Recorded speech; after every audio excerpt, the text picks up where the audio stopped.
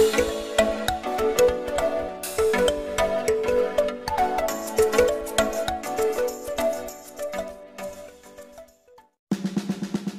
guys! Magluluto tayo ngayon ng carbonara.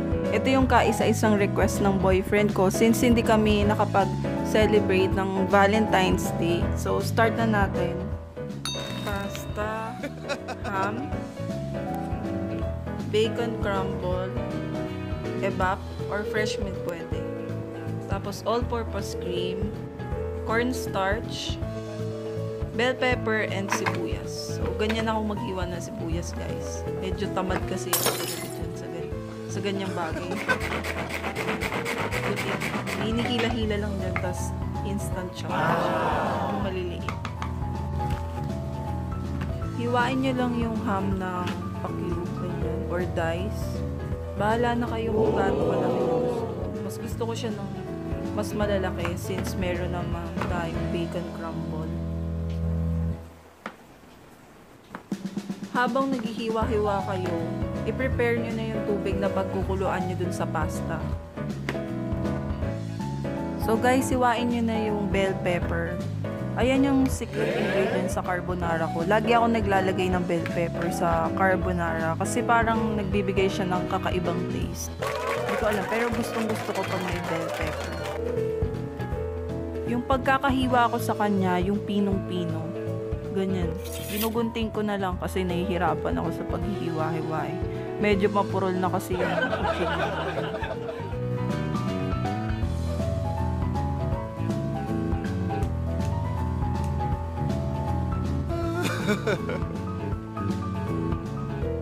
Start na natin yung pagluluto. Mag-init na kayo ng kawali o kaldero kahit saan nyo gusto yung lutuin yung sauce. Mas gusto ko kasi sa ganyang type ng lutuan kasi malalim siya. Yan. Una nyo ilagay yung sibuyas. Huwag nyo masyadong sunugin. Okay na yung medyo, pag nangangamoy na okay na. Then, ilagay nyo na yung ham at saka yung bacon bits. Saluin nyo hanggang maging golden brown lang siya. Huwag masyadong tostado guys ha.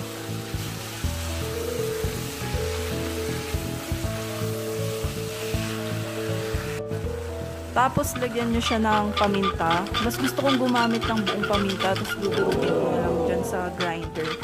Kasi yung mga nabibili ko sa palengke ng mga durug na, hindi masyadong maanghang. Sabi nila may halo daw yun eh. Kaya hindi ako nabili. Laging buo ang binibili ko.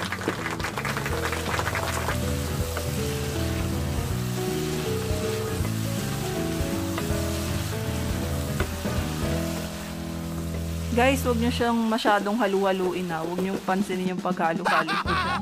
Kasi baka madurog. Ilagay nyo na yung mushroom. And then, hayaan nyo lang siya ulit dyan magstay. Pag tingin nyo na okay na yung mushroom, luto na siya, lagay nyo na yung magic sarap. Mabilis lang naman maluto yung mushroom. Yan, mukha na siyang luto. So, pwede na natin ilagay yung all-purpose cream. Yan yung lagi kong inuuna pag gumagawa ko ng sauce. Kasi mas thick yung consistency ng all-purpose cream. Haluin ko lang siya ng konti. Tapos kapag nagbabubbles na siya, hayaan ko lang mag-incorporate lahat ng lasa dun sa all-purpose cream. And then, tsaka ko na ilalagay yung condensed milk natin. Ganyan. Ewan ko bakit di ko pa binuksan yung lata. Natatakot kasi akong mahiwa. Pag nailagay nyo na lahat, hayaan nyo lang siyang kumulo-kulo. Katulad niyan. And then, lagay nyo na yung bell pepper. Make sure guys, medyo mahina, medium heat lang yung apoy nyo. Kasi masusunog yung nasa ilalim. Which is yung ham at saka yung bacon. Halu-haluin nyo siya minsan-minsan. Pero wag sobrang halo guys. Kasi mas madudurog talaga sila. More paminta, more paminta. Sorry guys, addict talaga ako sa paminta. Di ko alam kung bakit. So yan guys, kumukulo na siya. Since kumukulo na siya, yung naalala nyo kanina yung cornstarch, ihalo nyo siya sa 1 cup of tubig. And then, i-mix nyo mabuti. Huwag nyo hahayaan na may buo-buo dun sa tubig na yon. And tsaka nyo siya ilalagay dyan. Sa last na kulo, dun nyo ilalagay yun. Pangpalapot kasi yan guys, kaya ako naglalagay ng ganyan. Ayoko kasi ng sauce ng carbonara na runny. Gusto ko yung malapot siya, thick siya. Pag nailagay niya na guys yung tubig na may cornstarch, make sure na hahalu-haluin niyo siya dahan-dahan. Kaya mabilis yung halo ko dyan kasi naka fast forward dyan. Pero dahan-dahan lang para mahalong mabuti, para lumapot siya. Makikita niyo naman mafe-feel niyo kapag lumalapot na siya. And then pakuluin niyo lang siya sa medium heat na apoy. So ayan guys, kumukulo na siya. Pwedeng-pwede na natin siya ilagay dun sa pasta natin. So thank you guys for watching. Don't forget to subscribe.